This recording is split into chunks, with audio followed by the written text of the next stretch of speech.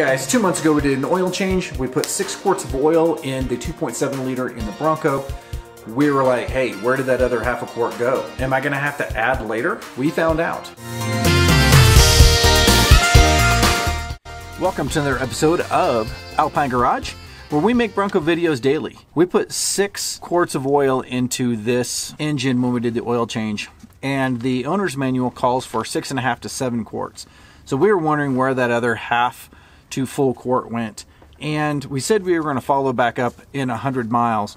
Well, we've been following up every 100 miles for about 1,000 miles now, and it has not dropped. In fact, it did raise just a little bit. We waited 10 minutes after we turned the vehicle off to make sure that we had most of the oil down in there, but we probably did have some still in the engine that was falling at the time. So maybe 10 minutes wasn't long enough. This engine is dead cold right now, so that we haven't started it. There's no oil in the motor that's still draining. Everything that should have drained is already drained. And when we pull the dipstick, so this brings up another issue. This dipstick tube is darn near impossible to see because of all of the pipes that go to the turbos. So we're gonna fix that in the next short.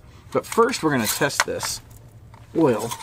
We're gonna see where we're at. We are actually right at that top dot right there. That's where the oil is. So we started this with 6 quarts right in the center of the hashes.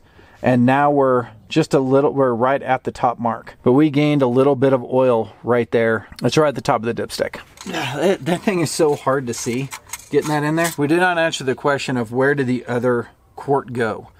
But what we did answer is that we didn't need to put more than 6 quarts in this motor. So going forward, I'm definitely going to stop at 6 quarts when I do an oil change. And that's a wrap from Alpine Garage. Please like this video if you found it informative, and subscribe to our channel. And then check the end screen over here for all of our other great videos.